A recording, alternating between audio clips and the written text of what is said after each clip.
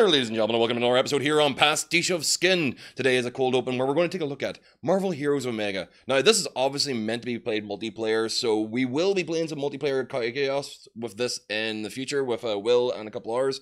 But for now, I'm going solo. I'm just going to jump in solo into this. Uh-oh. Alright, damn. I got disconnected. I left this too long whenever I was actually preparing up.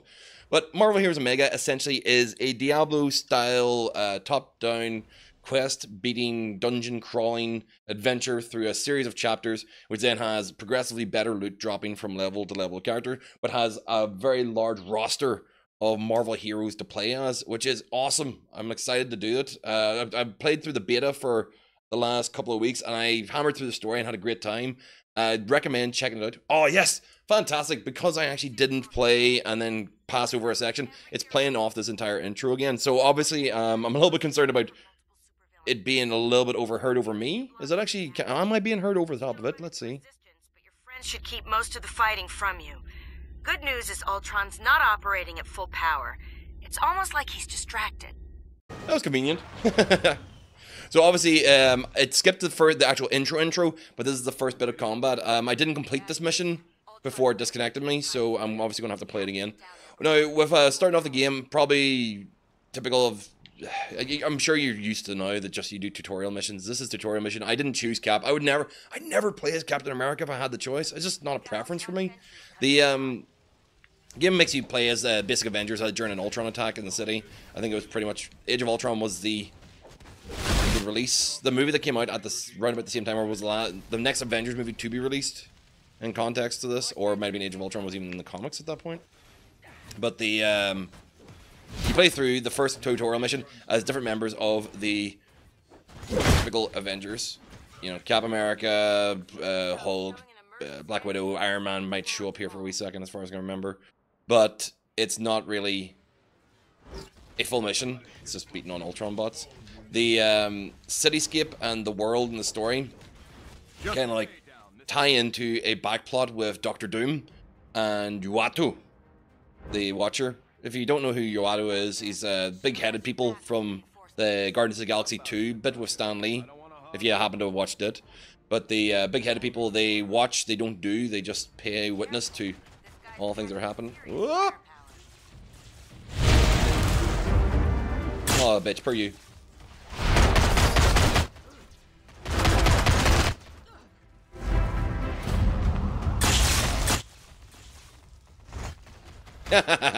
Fall down. So that was actually just to heal myself up. The what was I going to say? Yeah, the Watcher. So essentially, the Watcher Uatu is having a conversation about, like, I have seen humanity grow. Take your weaknesses into strengths. Turn adversity into victory. Turn accidents into responsibility. Usually showing each of the superheroes as they go along, and then cutting to like, but no human should have this power. Doom, and it just turns around to Doctor Doom, and he's holding the cosmic cube. I completely forgot about that. You see Thor down in the background. So, yeah. Doom's holding the cosmic cube, or Nexus of Realities, or whatever the fuck you wanted to call it. But essentially, the big square orb of ultimate power, which in the end up, whoa, into with lightning, boom. That's better. The orb that he's holding, or the square that he's holding, is actually equal for the powers of the Watchers, and he ends up using it to essentially take down Uatu, and that's the precursor event to what happens in this, and then the story obviously unfolds over time as you play it. So we've got a fair amount of a story to go through, but it's all told through a series of animations. Now, I don't know what I might have an issue with being able to show the animation here without me talking over the top of it, but we'll probably see one after this particular fight, just because, you know, it's going to connect this scene to the next scene. But the scene, the animation in it reminds me a lot of the Earth's Mightiest Hero animated series. Wow, Jesus, did that just hyperpower itself? I think I comboed it until it made itself bigger. Host. Die! Nice job, but we can't let... Nice. Right, so this is the point where I actually get to play as whatever character I want to play as. So if you wanted to play as Hulk, you can play as Hulk. If you want to do whatever else. But I know exactly what I'm going to do. I am going to choose my favorite. Where are you, Shulkie? Shulkie! Top of the Shulkie. There you are. Jennifer Walters. Bring it on. So, try? No. Unlock, please, lady. This is who I want. Costumes? Do I get the... Actually, do I have to pay extra for the Law and Disorder costume? Damn it. Yes. Bye. Hey! Now I own She-Hulk.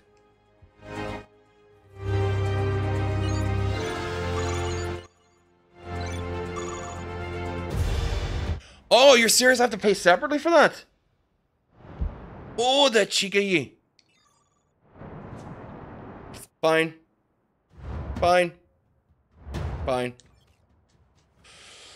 Oh, okay, that's annoying. I just bought a skin that I do want the skin, but it's annoying that I actually bought the skin accidentally. That's a warning for you guys on the stream or on the channel. Like, be careful when buying characters in this. If you want a particular costume, you have to buy the character first, then you can have the costume. Can I not choose that costume now? That's what I want. Switch, yeah. I swear to kick ass, the whole ass, and nothing but the ass, so help me God. Good girl. That's awesome. I do love the She-Hulk. And there we go, going with the other costume, Law and Disorderly. So there's obviously a massive roster here to start off with, and you're going to play through one or two of these characters level 60. If you're going to play through all of them to max out the prestige and stuff, you're going to be at this a bit of a while. But yeah, got Angela, which is weird because I assume Angela was probably put in after her edition recently, but not a character that I would have cared about showing up in Marvel Heroes.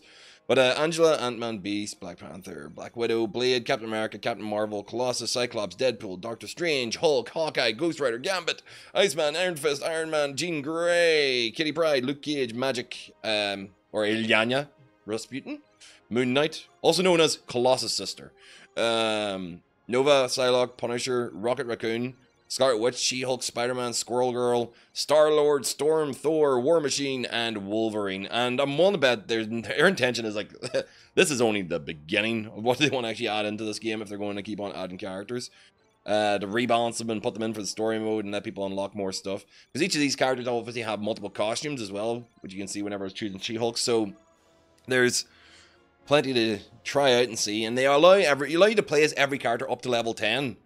And then after that, you start to unlock like special abilities and stuff, so they kind of like start worrying about giving away too many things. I've got deliveries, which will be all notes and stuff that don't fill up my inventory, so I might leave those for now a while. Social skills, anything else? Guides, missions? Not else to really show at the moment because they're going to guide me through the rest of this. So yeah, we're actually going to go through the actual first mission of Marvel Heroes Omega. Let's see what we got. Exterminate. Punchy times. Punch them all, Jennifer. Punch. Diving punch. All the punches. You are a greater fool than I imagined. Ah, bring it on, Ulti. You're just a beta.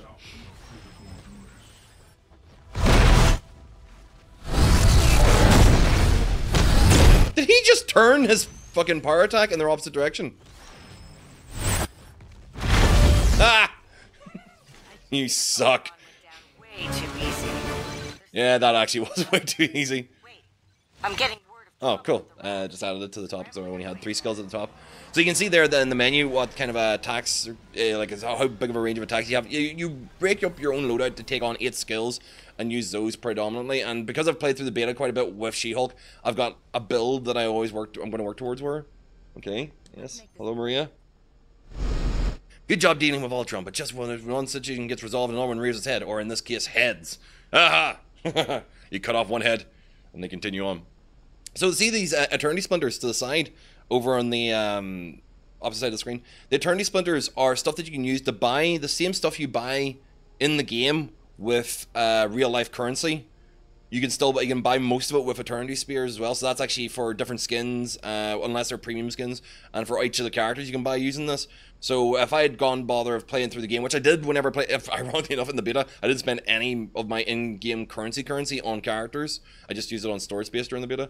But the in the game to buy She-Hulk, I actually used these Eternity Splinters, which by the time you complete the game with one character, if you go to the bother of like buying War Machine, which is the cheapest one I can think of off the top of my head, unless you're, yeah, the cheapest one would be War Machine because he's on PS Plus deal. If you complete with him, you can buy another character with easily with the amount of shards you get just by running through it. And then if you start increasing, like have rare item drops increased on your character using specific equipment and stuff, you get insane amounts. See, like you take down a group of 5 guys and you get 6 of these. So it's very easy to build them up to buy yourself a character. Or the drop rate could have been heavily tweaked in the beta for all I know. But we'll see whenever I'm playing through this. It's weird because I'm actually drawing my eye line to the chat rather than actually to the camera. Sorry about that. Just realized. Now you have 400 Eternity Splinters. This is the currency used to unlock heroes and other in-game items. Eternity Splinters drop from defeated enemies throughout the game. Okay, they give you 400 to start off with, which is enough to buy some of the characters, which is great. I'm just going to go to the raft. Yeah, sweet, works for me. Heads up, people. This is Nick Fury, Director of S.H.I.E.L.D. I've called you here because we have a bit of a situation. God damn, I love your voice, Goliath. This is the fact, even if I talk over the top of him and the voice goes down for him, it's still going to be ridiculously over the control on his side. Like Green Goblin. Sabretooth. Sabretooth in his old costume, too. And a very muscular fucking version of Dr. Octopus? What the fuck? I'm Dr. Octagonopus. Blah! Your help. Get to the raft and do what you can. So you can see how this cutscene was done with the old school comics where it's like sliding stills and stuff. The actual like intro was done with full animation. I was really excited to see that, but obviously it doesn't go throughout the entire game. Home to the worst prisoners on Earth. Oh shit, yeah, I have to do the raft mission first for first mission. Completely forgot about that. And punchy times. Boom! The bitch went down. Boom! Oh, he didn't go down. There we go. And a pair of like gloves to upgrade myself with. Delightful. Alright, so essentially that's what happened with the gear. You just grab gear, throw it onto the right spot. You're going to be perpetually doing that. Because drops are fairly common, and especially if you start going for like big drop gear that actually like drops more stuff, you'll find more drops even if you're not going to use them. It's kind of good to have them to sell on if you're just going to have your pockets full in between missions, because there's plenty of places where you can just sell scrap gear. What's this? Living laser is in there. Well, ain't that delightful? Let's go and see him.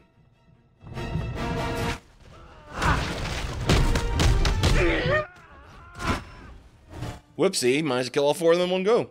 That was terrible. I feel so bad.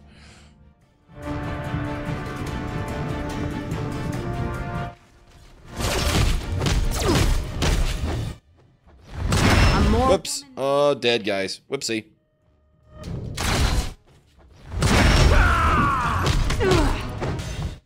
I feel terrible. I'm not even using...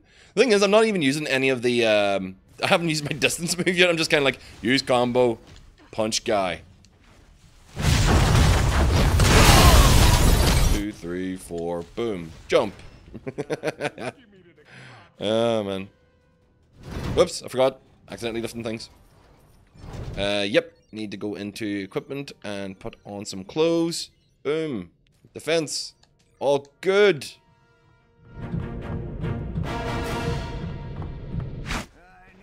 Jolt! Well, you go ahead and do that. I'm not even concerned about watching him because I've actually played through this mission so many times. I'm like, I know he's going to show up over here. Yep. Oh, go away. I'm not going back in that cell!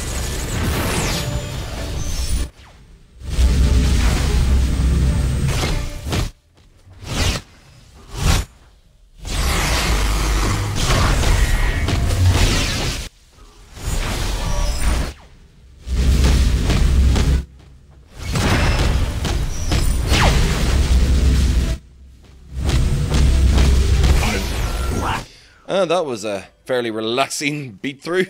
So every time you beat a boss in this game, you actually get medals, which can be rare or good or whatever else. But you do need to look to see if they're actually of relevance to you. Like that one's when you use a movement per you get 42 damage rating to range powers for 10 seconds. So my range attacks, but the problem I'm playing as a character that really is not ranged. Although I suppose, I mean, does my jump into range count? I still think it counts as melee. But the only thing is that my lawyer letters will take a boost of damage whenever I jump away from somebody. Anything else to grab in there? Yes, there was business attire, which is her secondary armor, and nothing else. Boom. Let's continue on. I did get it. It was kind of mildly disappointing to lose absolutely everything I got in the beta. It would be nice if they'd give us a little reward other than just giving us our money back, like the stuff that we'd spent on the Founders gear.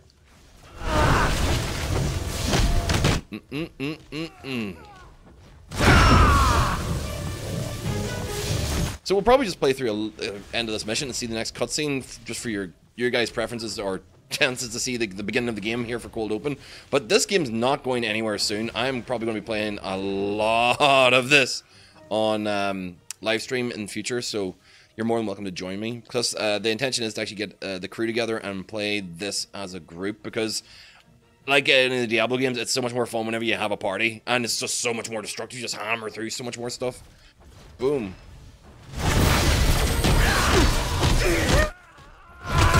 Whoopsie, they're all dead. So, Venom, what are you doing? Well, uh-oh. I just wish you could have gotten here sooner to stop the bleeding. Did I just let Venom out intentionally? Or was it just the fact that it stopped people from getting killed? I can't even remember. I mean, I can't even remember the context as to why I actually let Venom out. But bring it on, Normie. Oh, look! It's time to play. Is it, Normie? Oh, you fuck. You are a cockbird, aren't you?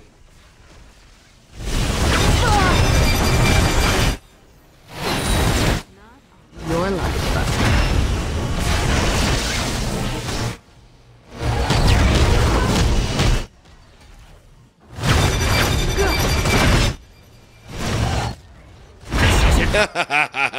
And down you go, Normie.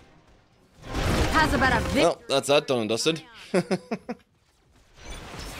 Oh, yeah, I can actually take a look at this. Does this improve? When your health drops below 30%, drink the Goblin Formula. And my health is never, ever going to go down that low, so I might as well keep the one that I currently have. Neither of them are actually that good, really, at this point at the very beginning.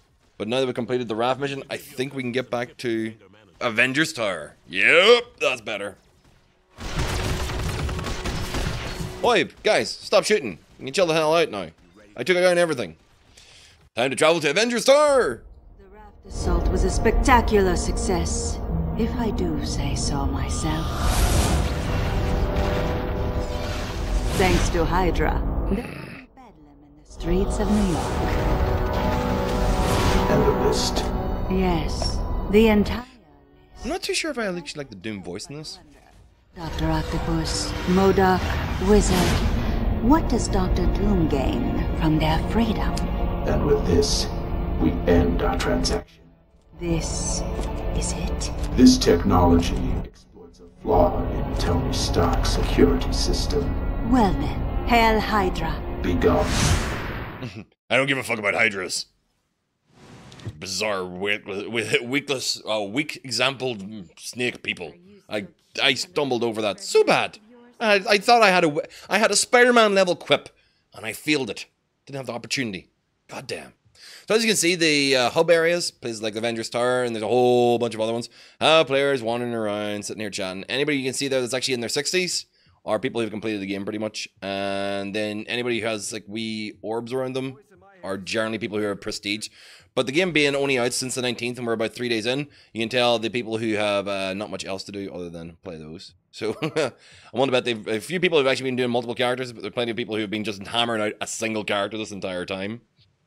So I could go and pick up another mission, but I think I will take a quick wander around here and show you some of the places. So there's a little... Oh, what's that? Marvelous Essence Exchange? Ooh!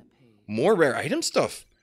So, that wasn't there whenever I was playing the beta. It was just the person over here who's selling bits and pieces of legendary marks. But yeah, that was Clea. This is a storage space where you put all your shit that you don't want to have in your pockets, and it's limited as well as your pocket space, so you will either be spending real money to level that up and have more space, or you will be burning a lot of gear or just selling it. Same thing here with upgrades here. All stores, all of them actually have a level or information about them that whenever you talk to them for the... And you... Oh yeah, crafting. Oh wow. Yeah, the research. That's the research one. I need one that actually has levels. Yeah. So you can donate and actually level up, and then whenever you level them up, they actually will be able to sell you more items of more relevance and more rarity. Especially when it comes to stuff like spare parts and readouts and whatever else that you need for research materials. But yeah, everybody here obviously has a context and reason for being. They're all like soldiers and stuff. Caitlin Capes. I don't recognize these names. I'm sure there actually are people who are fairly... Brian Wagner. I think that actually... I don't know if that's actually staff references or actually characters or soldiers that have appeared a number of times before. Over here, of course, you actually have wee side missions as well with Jessica Jones and Ben Urich. Which, to be honest, like Jessica Jones, I think actually is one of my summons as a later move. But you can't play as her directly. Can you? You can't play as Jessica directly, no. Ben Urich, of course, the reporter, got his own little news stories to be talking about. Oh, relics actually do exchanges with. So that's the saying. Again, relics and other stuff are things just that you pick up along the way and you can exchange for better gear. There's storage over here. There's a couple of missions. Look at my doppelganger. Oh! The quick explanation they give, the fact that Spider-Woman isn't in this, kind of surprised me. The fact that you're running into doppelgangers yourself, they explained it away as the universe has gone wonky. There's a whole bunch of versions of all of us kind of wandering around. Why is that? And that's a reasonable enough explanation whenever everybody's playing as the same character, if they feel like playing as the same character. Which I found quite a lot during the beta, because obviously on the state side, before we came over here in the EU, the cheapest character you could buy was the PlayStation Plus War Machine. So there were so many War Machines just wandering around because people had like, we're going to burn through that one character and complete it first before they actually went and bought anybody else. So you could actually see entire roving teams of War Machines, 4 or 5 of them abreast, running through areas. But yeah, that's basically the main first hub area. Like I said, it's Diablo-esque. It's a top-down adventuring game. It's fun with characters that you want to play as. The quips don't get too annoying. There's a lot of individual quips that a lot of heroes will say to each other as they pass by each other, which I haven't really let you hear because I've been talking non-stop for the last wee while. But yeah, this is actually Marvel Heroes Omega. You can see pretty much what the entirety of the gameplay is like from that little snippet I just showed you. Obviously, there's more difficult boss battles. There's open access areas that are not just quite so linear, but they just have repeatable missions over and over again. This is what this game is, and then you just get the fun and pleasure of playing it along with a group of friends. There is a danger room, kind of like randomly generated missions thing that is built into this as well. There's also a kind of like what is the PvP thing in this? God, I don't think I actually even played one bit of that during the beta, so that'll be something I might talk about and show in later videos whenever I've leveled up my characters and can be mildly competitive, which I've never been that good with in the first place. But yeah, guys, thank you very much for watching. This has been a cold open for Pastiche of Skin. If you enjoyed me talking about Marvel Heroes Omega and you would like to actually know more about it and see more about it, then make sure to comment underneath. I will actually put up more videos sooner rather than later if it's actually something you want to hear more about. And if you enjoyed me talking about it, make sure to hit the subscribe button up above, or the follow button down below, or any of the likes and whatever buttons that go along with this kind of context that you've seen this in. And you, of course, if you can't find me through any of those and you don't want to actually go to the bother of like subscribing because it's kind of hard to actually manage your subscription, whatever the hell it is, you know, of course, just search right underneath me where it says Pastiche of Skin. See that word? Just type it into Google. It's easy to find me. I'm not trying to hide. I'm right there in front of your face the moment you look for me. So thank you very much for watching. And of course, if you're on the YouTube, there'll be 3 boxes coming up on the side. Those 3 will actually tell you another episode in the series of Cold Open, not only related to this and the far side, and then one personally chosen just for you right there. That'll be based on Google Analytics and whatever else, just to make sure that it's something that you already want to watch. So click that one. It's right there. It's picked for you. So thank you very much for watching, and I will see all you dudes in the next video. Bye.